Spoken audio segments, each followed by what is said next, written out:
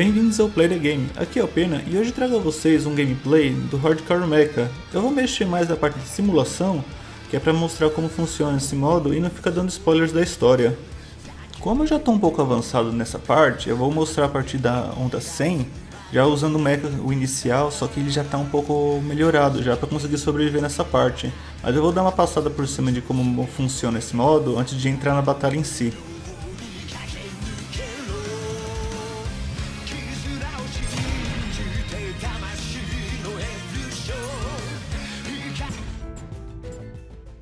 Então, antes de entrar na batalha, vou mostrar um pouquinho aqui como tá os mechas, né, que eu já mexi.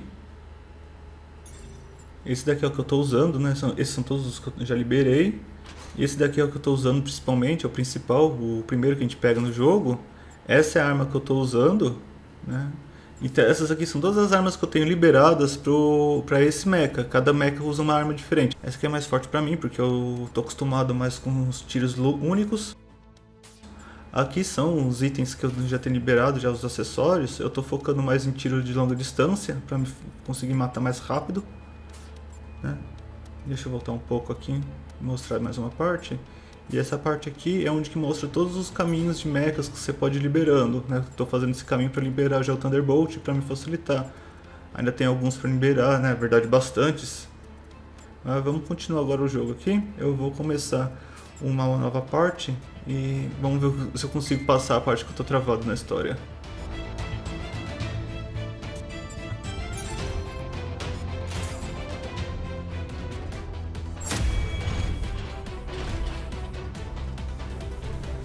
Nessas ondas mais avançadas, eles já não morrem de uma vez, com um único tiro. E mais pra frente nem 2 tiros eles vão morrer, então tem que ficar mais rápido para conseguir se virar nesse ponto, mesmo usando uma arma com um ataque mais forte. Essas barreiras que tem aqui, elas impedem o tiro de onde elas vêm, né? Te protegendo, mas também pode te atrapalhar bastante na hora que você está fazendo as batalhas. O duro dessas armas com um tiro só é que elas têm pouca munição, então você tem que saber a hora certa de acertar, e mesmo assim eu erro muito tiro.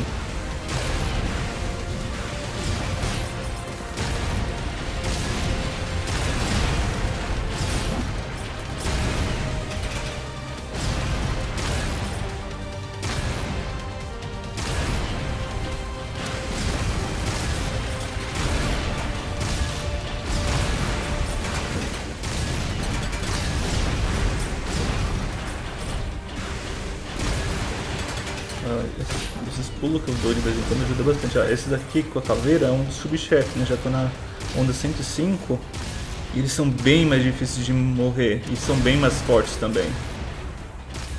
Você tem que ficar desviando muito para conseguir passar eles sem tomar dano ou o mínimo possível.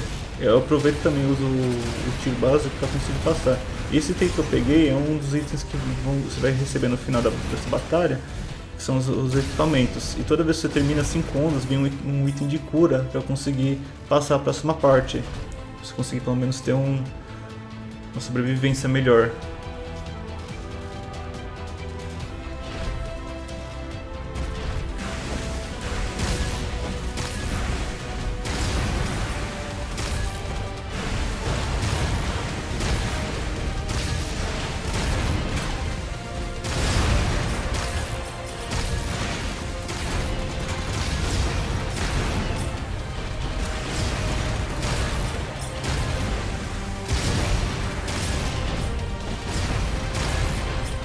É bom você tentar mesclar um pouco dos tiros com os socos para você conseguir economizar as balas e conseguir atacar mais.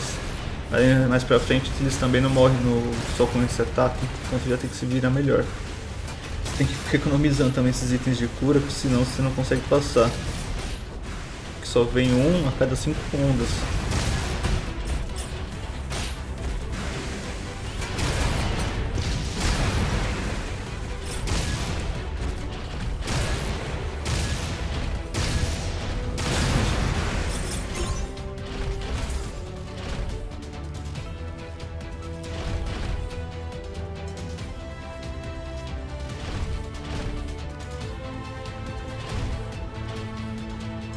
começou a aparecer esses de escudo. Esses de escudo, além de eles terem muita energia, eles não estão mudando na frente, quando que eles já estão com o escudo totalmente indo na frente deles. Mas tem que ficar indo pra trás deles conseguir atacar. E quando que o escudo deles fica amarelo daquele jeito, deixa só ficar. Não apareceu dessa vez, mas quando que eles ficam amarelo, eles usam como ataque também. Então se você relar neles, você toma dano. E esses grandões aqui, eles são muito fortes, tem muita resistência, mas pelo menos eles têm uma fraqueza. Quando você ataca eles, quando eles dão um soco, eles perdem a defesa deles e você consegue causar muito dano neles.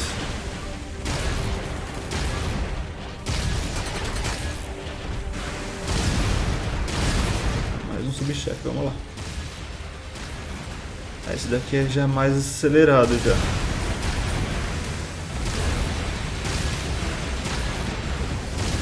Você não pode ficar moscando esses inimigos, senão eles não perdem uma chance de detonar.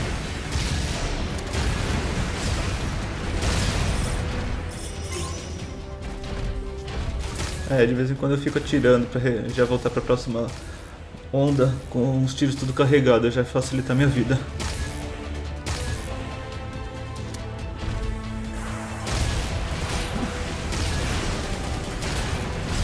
Você vê que vai começando a vir mais inimigos conforme vai passando as ondas também.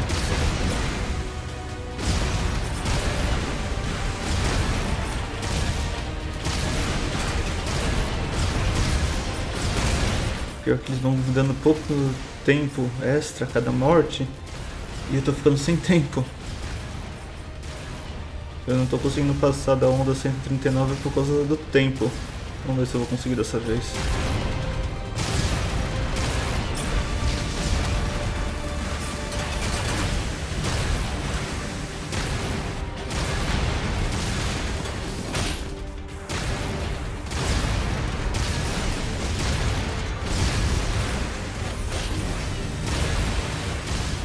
Mais um subchefe, vamos lá. Agora ele veio com escudo pra me ajudar mais ainda.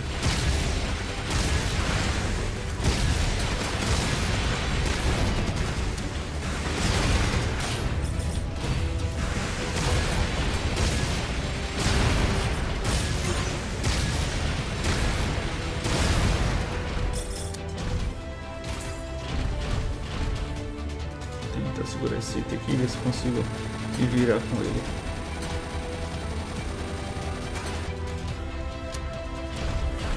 Agora já começou a vir esses daqui. Eles têm uma arma de um tiro só também, um rifle, mas pelo menos a mira deles mostra onde que eles vão atacar. Então te facilita bastante, eles demoram um pouco para atirar também.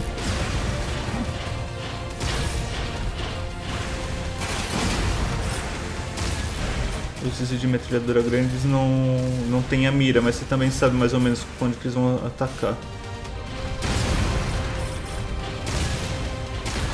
Agora ele fica me atrapalhando.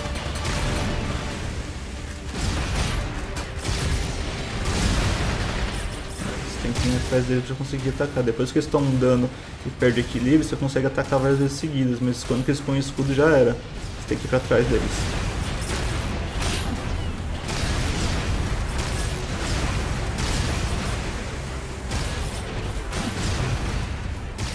Eles vêm das loucas, meu.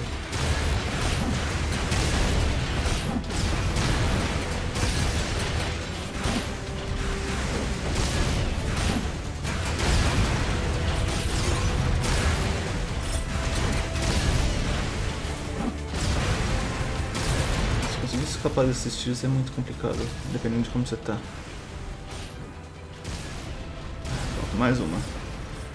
Já tá na 125 já, vamos ver até onde que eu vou conseguir dessa vez.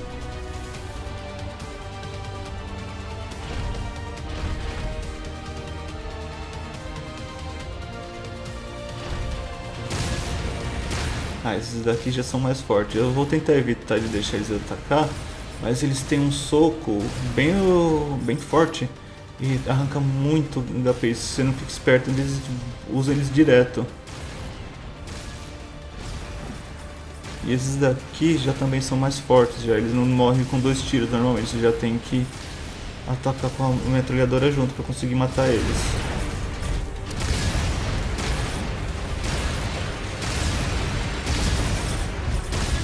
Mais um tranquilo.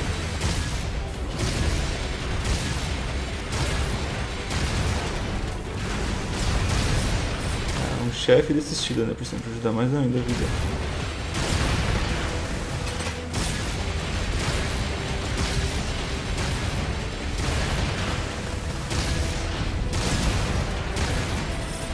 É bom que não é só os chefes que deixam os itens, esses inimigos de escudo também deixam.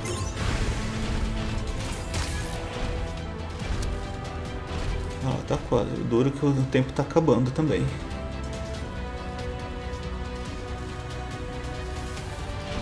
Aí esse daqui é quase o mesmo esquema daqueles do soco, só que eles usam tipo um morteiro bem mais forte e eles não têm a fraqueza, mas pelo menos eles são lerdos o suficiente para você conseguir ir de um lado pro outro sem tomar dano.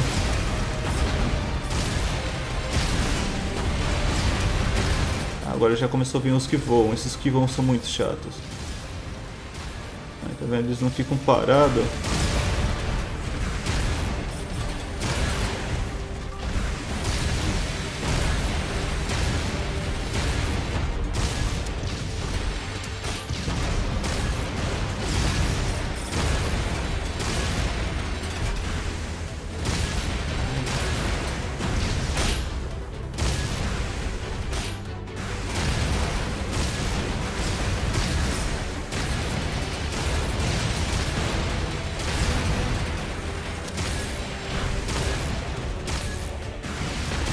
Droga.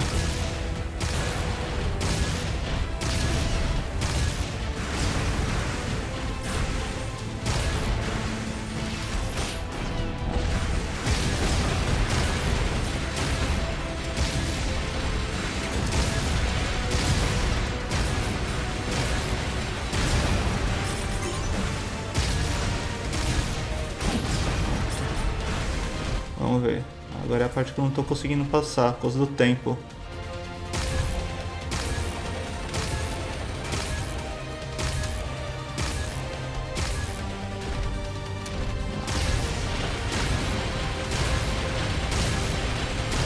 Eles já não estão morrendo nem com 2 tiros.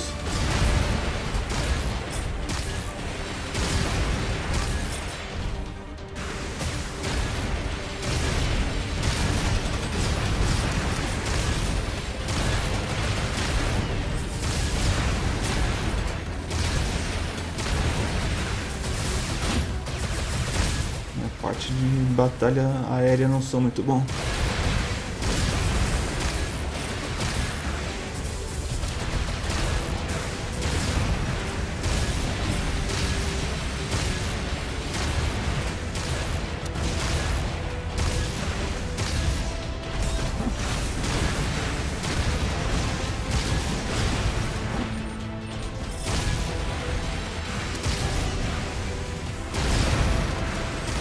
Droga, isso aqui nem é subchefe, mas é forte pra caramba.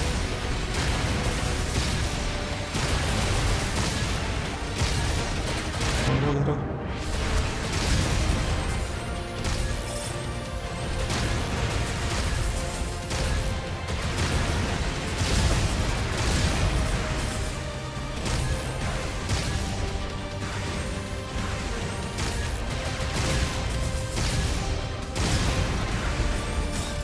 Ah, consegui chegar na 140, vamos ver se eu consigo passar dessa vez. Acho que com o tempo vai.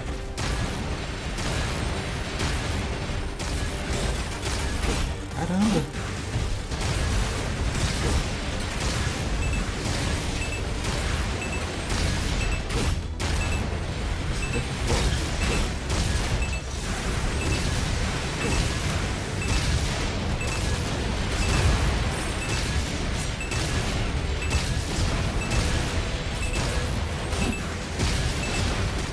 Passou. Vamos ver. Duvido muito que eu consiga passar daqui, mas vamos tentar, né? Pelo menos já passei a parte que eu tava travado, já cheguei no recorde.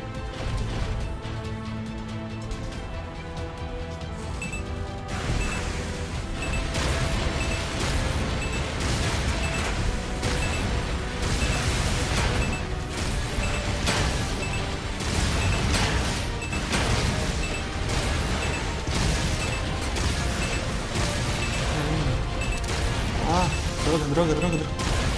Não foi. Eu consegui passar a parte que eu tava, mas travei na parte seguinte. Vamos ver os itens que eu consegui pegar aqui. Eu espero que vocês devem ter gostado do jogo. Deu pra entender mais ou menos como funciona esse modo de simulação.